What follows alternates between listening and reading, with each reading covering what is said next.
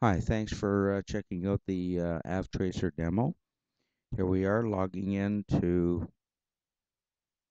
the maintenance system and password. And here we are in the log main menu. And we can go number 4, flight operations, and pilot menu number 1, enter, and pilot entry and inquiry. Reports is listed and can be customized to your requirements. Pilot entry, enter and inquire me, enter. Pilot code can be anything. I will use 00. And here we can enter all information regarding the pilot. We can also examine PPC information for an aircraft type 727191. And here we are for the PPC information on that aircraft type. I'll escape, and escape the pilot entry. And now we can go to the flight log menu. Flight log entry and inquiry and reports, etc. Enter into flight log entry.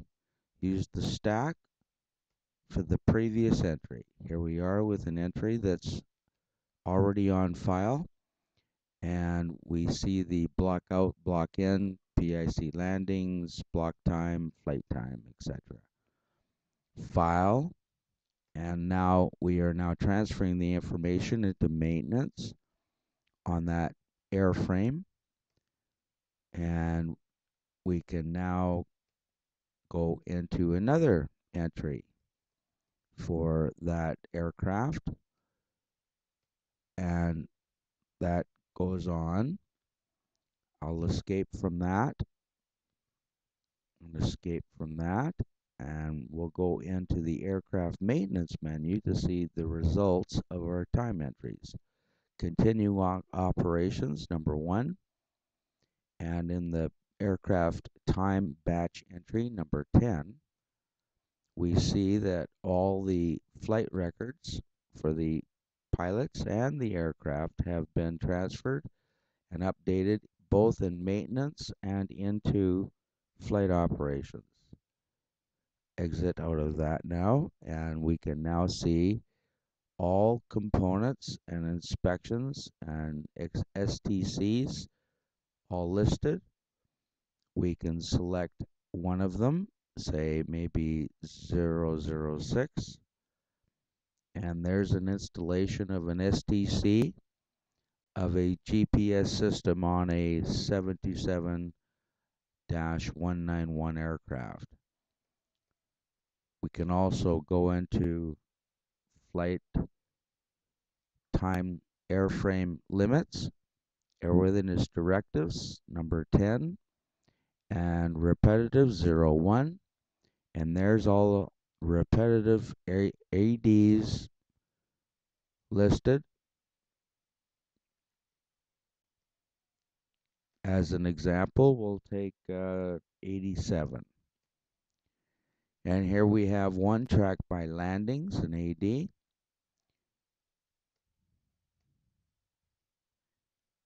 Have a look at one of the engines, engine number 1. Total time on the engine, time since installed, and time since last repair. We can go into now, after the aircraft has been updated, we can go now generate some future maintenance to see what upcoming maintenance would entail.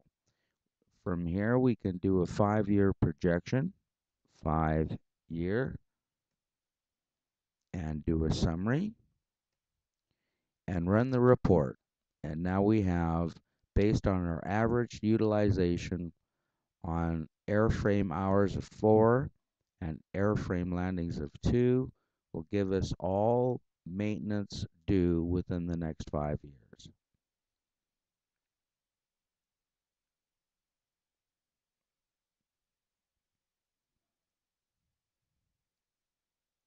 That is now to the printer.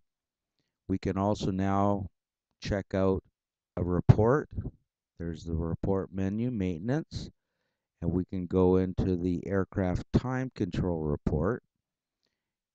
and let's say it's 502 and it's 720001, which is the engine assembly for all three engines on the aircraft. Enter, and all the selections, and press yes for all. And now we have a time control report for the engines. We can also do a full report on the full aircraft by just pressing yes to all items on the aircraft.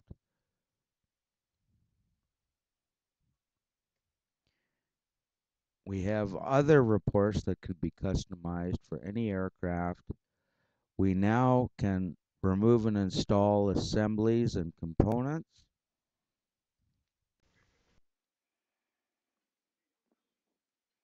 As an example, 504 could be the registration, ATA number for a fuel control unit,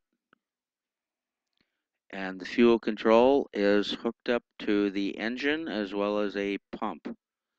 We will not remove the entire assembly. Use today as today's date for the removal, and install the component that matches the removed one. All times are updated per the airframe time at removal and install. If we now escape and we can go now to inventory, we can have a look at the fuel control units in hand and select a serial number. And there is information on a particular serial number, a PO, etc.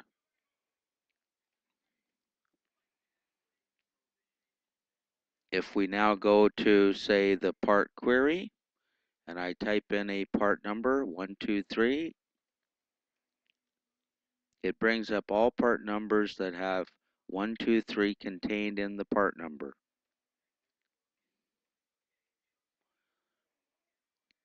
I escape, go to the consumable menu,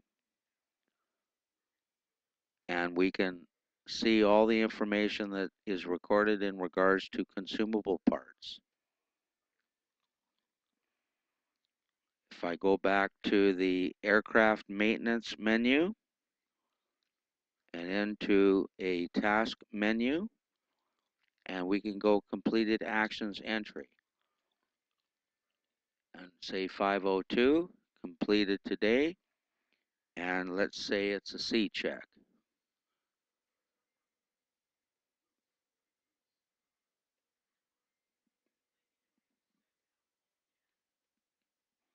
Now we can complete a C check, and this is the next due date of the C check based on a 2-year interval, an average utilization. Many more options include the snag entry and inquiry. If we go into the history and we go to the screen,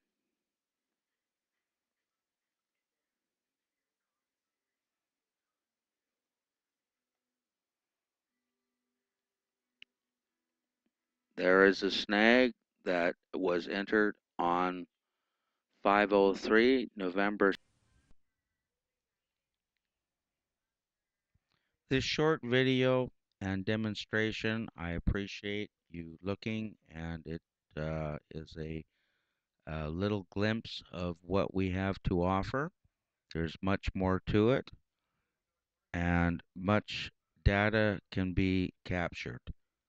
If you would like any more information, please contact avtracer.com, and we'd be happy to help you and point you in the right direction. Thank you for your time. Bye-bye.